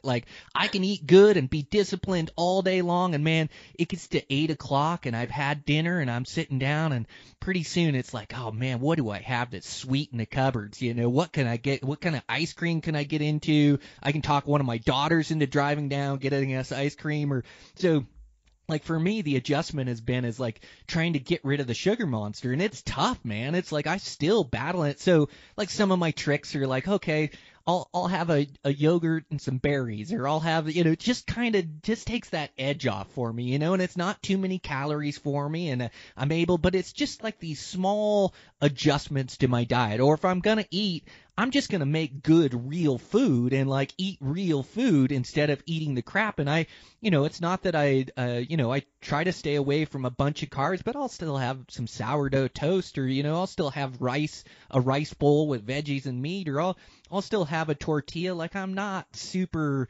ultra disciplined about it. I just make these small adjustments to my life so I can get the most out of my bow hunting season. And that included is, map scouting and research. I'm always on my phone or doing research on the units I want to apply for, the units I want to hunt. Again, I'm an everyday guy. So every day I'm shooting my bow, and I'm building that reputation to be like a really good archer. So I'm working on my bow, making sure that the tune is right. I'm shooting arrows every day, and really deliberate practice. Like right now, my practice, I shoot a lot of indoor in the winter. I'm really lucky. This new house, I have a 20-yard range, so I'll shoot indoor Vegas rounds. I can put a score to my shooting. But after I get that bow shooting good, all of a sudden I'm not interested in standing down there and just shooting arrows. Now it's like half of my shots come from my knees or more. And so like now I'm shooting Vegas rounds from my knees. I want half of my arrows every single day to be from my knees, because I'm 10, 15 yards worse from my knees than I am from standing. And I want to improve that. Or now I'm doing my weight training as I'm shooting my bow, so I have rubbery arms so it doesn't aim as good. Or, I'm sitting on one leg and then just touching my toe to the ground, because I know that all my shots come from uneven ground, so it's not going to be. So I'm just doing all these little things to make these small improvements to when I get to hunting season, or I get to that hunt and I show up at the trailhead, I'm undeniable. I know I can go in there, find a trophy critter, and be able to arrow them. And so that's like kind of my basis around my training or around working hard or what I do. Yeah, dude, like everything you just said, we live basically the same life. I mean, to a point, like obviously, like I said, you work harder, you work out harder, but everything you just said is like every single guy that I know that is, there's a different kind of hunter. There's the hunter, and then there's the guys that are just psychopaths, and we fall in that psychopath. And what I mean by that is it's all – my wife would hate me saying this. Like, I've told her a million times, I'm like, yeah, gun to my head, someone said, give up hunting or your family dies. Like, that's not even a choice. It's not even a choice. But beyond that situation, hunting is all it's my narrow focus. And your family, I have two loves in my life, my family and my hunting. But my family, it does push me to my family. If all I had, let's just say this, and maybe this sounds bad or whatever, but my family is not a reason that I work out, because I hate running too. I fucking hate it. I don't want to get up at 4 a.m. and stretch for 20 minutes and then go for a 5-6 mile run in the cold. Like, that's not what I don't need to do that to have my family. I mean, I just got to not get too fat. My wife will stay with me. You know what I mean? So and work wise too. Same with work. Like, I could literally have way more money. Like, I could have a lot more money, nicer car, nicer this, nicer that, if I didn't hunt. But I know for a fact that I wouldn't, because I would never work that hard without the passion of hunting. And that's what I think that us psychopaths have, is we have this, it's always there. It's always in my head. It's always like I said, and I think that's why, every time I took a right towards hunting, is because it's all that I think about. So when I'm making decisions on a daily basis, that's what I'm doing. And I'm just like you. I'm an everyday guy. I mean, I fall off the wagon. Eating wise, it's not even that I love sugar, and I'm doing the same thing. Like, I'm not on a strict diet for the 75 hard. I'm just eating whole foods.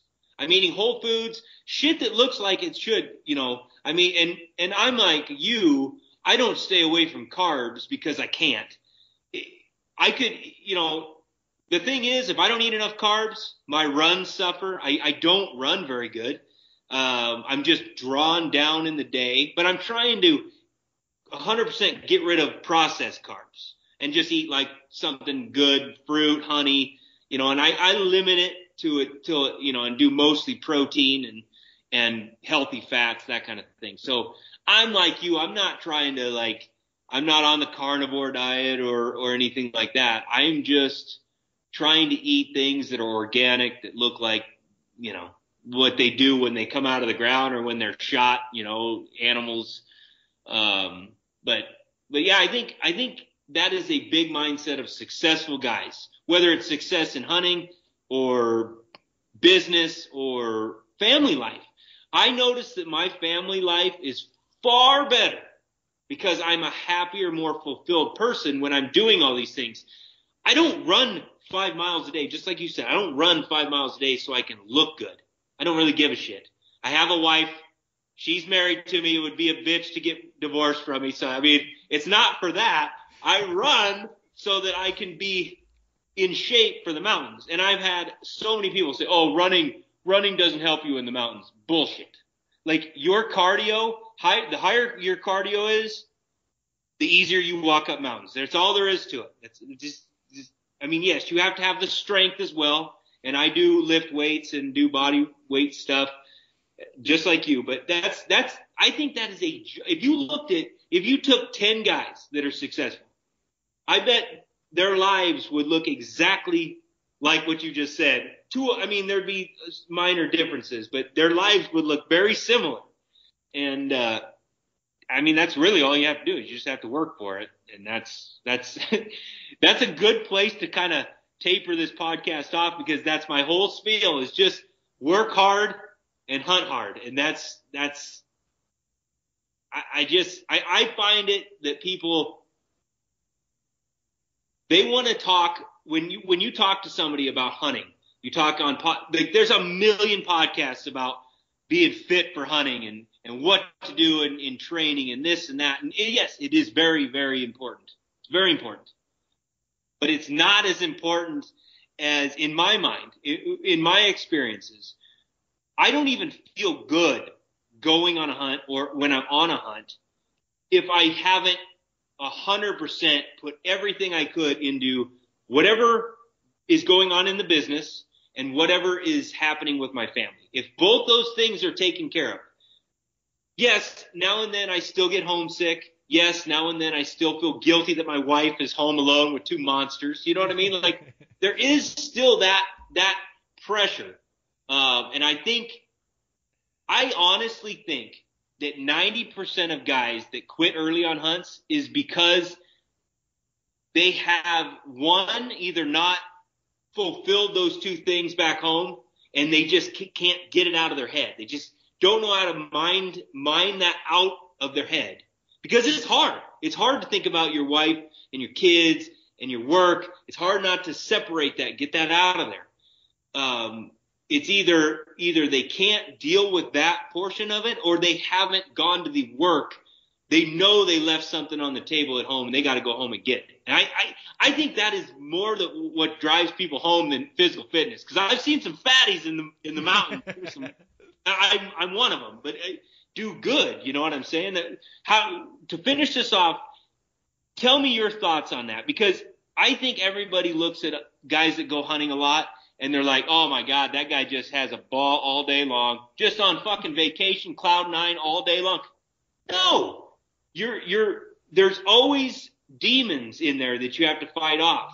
Tell me some of that. Tell me about your process on that. Oh, dude, it's so well said. Yeah, you're so right, man. The demons, they'll get you. And so, yeah, I mean, you're just so spot on. It's like you need to handle everything before you leave to make sure it's all taken care of. And that's your family stuff. That's your work stuff.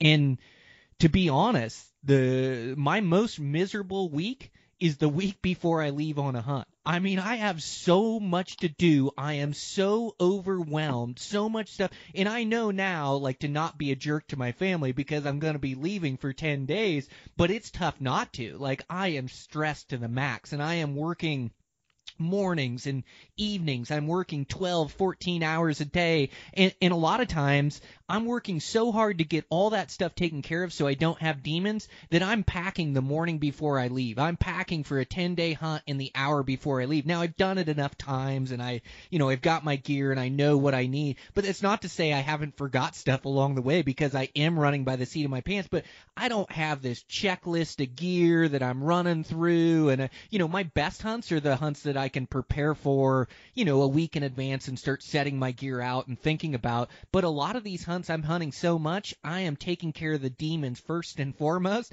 and then I'm throwing all my gear in the truck in a 45-minute scramble, and I'm off to try to go hunt, and so, like, making sure like how you do one thing is how you do everything. And so I can't just be a good bow hunter. Like I have to be a good father and a good husband. I have to be a good business owner. I have to make sure all these responsibilities are taken care of, and so I can be gone and I can enjoy my trip. Otherwise, those demons will come up and haunt me because I've left things undone.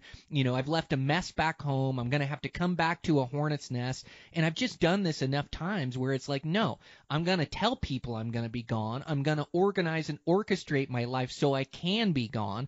I know that my family is like taking care of things and taking care of the household while I'm gone, even if something comes up. And they plan for this time to take care of me. So the last thing I'm going to do is come home early. I've worked way too hard. I've taken care of everything. My family is working way too hard for me to come home because I can't find a deer or whatever.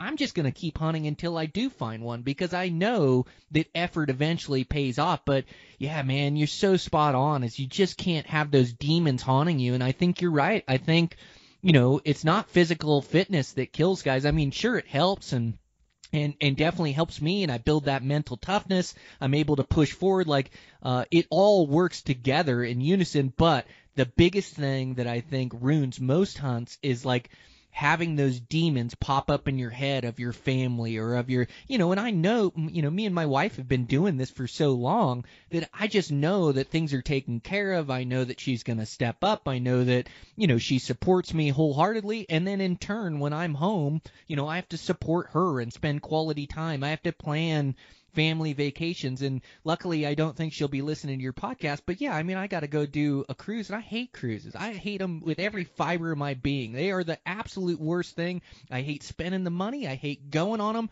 But you know what? My wife loves them, and we're taking the kids, and it's a vacation they want to do. So you know what? I'm going to put the biggest smile on my face, and I'm going to go have fun with my family. I'm going to go spend way more money than I'll spend in a year hunting, and we're going to go have a good time because I know that she supports me when I want to go on that muley hunt or that elk hunt or whatever it is, So I think that's like such a major part of being successful in hunting is like just being a responsible individual and taking care of the necessities that you need to take care of before you leave, both with your family and with work. Dude, it's money. You nailed it. That's the good place to end it. That's exactly right. That's exactly right. Family. I'm the same way. There are times when I'm like, just some certain things that you just don't want to do. And with, I would probably, honestly, that's the whole point of the earn your hunt. Like some people don't get it. That's your family. The things that you do with your family are things that you always are going to do with your family. Like you don't need hunting to make you love your family or go on cruises and stuff. No matter what, you'd hate that. And you would do it. No matter what. Without hunting, you would do it. But what I think the caveat is hunting makes it better because you know that you're kind of like a little bit of part of you is like, hey, I'm doing this for them and they're going to step up when I'm gone and you feel better about it. I just think hunting makes everything worthwhile just a little more than it was. And that's the whole point. I sure appreciate all your time. I know you're busy and I got to take a leak anyway. And also thanks for recording this for me. We'll definitely do it again because actually what I want to do next time is I want to do a hunt. Normally if I have a guest on, it's because we're either sitting in camp or we're hunting and we're driving from area to area or doing something and we're in the pickup and we just do a podcast. But one of these days, man, me and you got to figure something out. We'll go kill something together and we'll do it again.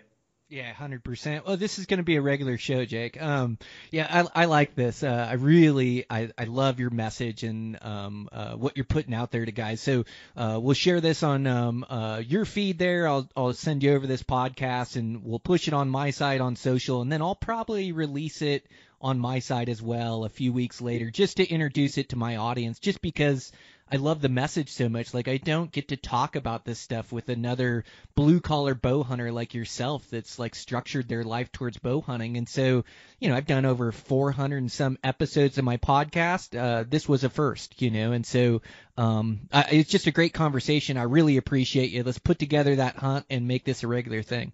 Thanks. That sounds good, man. We'll, we can jump on yours anytime. There's a lot of this message that I think it would be good for. There's so many people that are in our realm that would benefit from our stories, because I've benefited from somebody saying something and I'm like, oh, I can do that. You know what I mean? Like, it's just like, I never thought about it. So yeah, man, let's make it happen. Yeah. Send her over. I appreciate it. Mm-hmm. And this will probably go out next week. I just recorded one for this week. I don't have any in the queue. I just record them week by week and put them out. So I'll send it out next week, and then I'll obviously tag you in it on social, and then let me know when you want to put it out, and hopefully we didn't offend anybody. Like I said, I got a potty mouth a little bit. I tamed it down a little bit with you, but man, no, it was a great conversation, and I think a lot of people gain a lot of just certain, like, there's so many podcasts that are just about the same stuff over and over, and that's all great, but I think there's definitely there's not a lot of people talking about this portion, the rest of it, the lifestyle. Yeah. No, that's exactly it. Well, and it's how men talk, and I usually tame it down a bit for my podcast. Or there's a few that slip in there for sure, but it's just how men talk, and it's like, I'm a fan of the English language, and to use a swear word here and there, it's like to not use it is a detriment to what you're trying to say. Like, it provides emphasis to the statement that you're saying, and really, this is how we talk on a construction site, and I'm a huge fan of authenticity, of being who you are, So it was really nice to let loose and be able to let a few of those swear words go. I'll tell you right now, if I heard two guys say they were construction workers, talk for 2 hours, and they didn't swear once, I'd say, bullshit, you're not construction workers. You're probably they're engineers, I bet. That's so true, well, man. Thanks, dude. Yeah, send it over and stay in touch. Yeah, we'll definitely get something lined up. We will. Let's keep in touch, man. I appreciate you. Thanks, you too, man. Okay. All right. Bye. Later. All right, guys. That's a wrap. Like I say, a fun conversation with Jake. Thanks to him for having me on. Really enjoyed it, and really enjoyed the discussion. It's 430 episodes or something on this podcast, and it's kind of fun when I get to dive into different subject matter that I haven't really discussed on the podcast, and hopefully can allow you guys to like think about your careers or think about your life and how you can get a few more days of field, or how you can get a little bit more freedom or make a little bit more money. So, it was just a great conversation. Really enjoyed it. So thanks to Jake again for letting me share this podcast on our feed. And thanks to Eastmans for everything they do, and also our sponsors. So just want to thank Silencer Central, Sig Sauer Optics, Black Ovis, and Camo Fire. Check those guys out. Check out everything we're doing at Eastman's, or other podcast, the magazines, the Tag Hub. We have like about everything you can have to help you guys be more successful in Western hunting. So check those out. I really think they're a deal. I use everything that we put out to help make myself a better bow hunter, and I think it's a great tool that you guys can use as well. So life's good around here. Got that Matthews absolutely dialed in shooting and ready for spring bear. Sight tape made using those new G5 arrows. They came on as a sponsor for EBJ, which is great. And using those things, really great components. 5mm arrow. They're just flying super, really grouping good for me. So super stoked about that. Getting in some good runs, some good training and things. And then, I've just been fishing lately. It's not a fishing podcast, I know, but I just love fly fishing and hunting these browns. I see so much correlation between my fishing and my hunting, and I just love the winter and spring season, like being on the rivers, like being outside and having these experiences in nature, just the same as hunting, and good friends and good laughs, and seeing some great brown trout here, and yeah, just having a ton of fun doing that and going so hard. Like the other day, I think I started at 5 a.m, left my house, and then I think I got home at about 10:30 at night. So it was just absolutely all day. I did a good 3-dayer where we set up the wall tent, fished a system, and it's just a pile of fun for me. I just it's definitely my other love besides bow hunting. And so, yeah, I've been spending some time doing that. Super stoked on that. And just getting ready for spring bear here as it's getting ready to open up. I'm going to give that seminar in Great Falls. Again, it's free. And you guys are welcome to show up this Saturday and listen to that seminar if you get this before then. So, man, thanks a bunch for the support, guys, and listening in each and every week. And thanks to Jake for letting me share this podcast. Go check out everything he's working on and doing. Just a great bow hunter and a great insight into what it takes. So thanks, you guys. With that, I'll check in with you next week.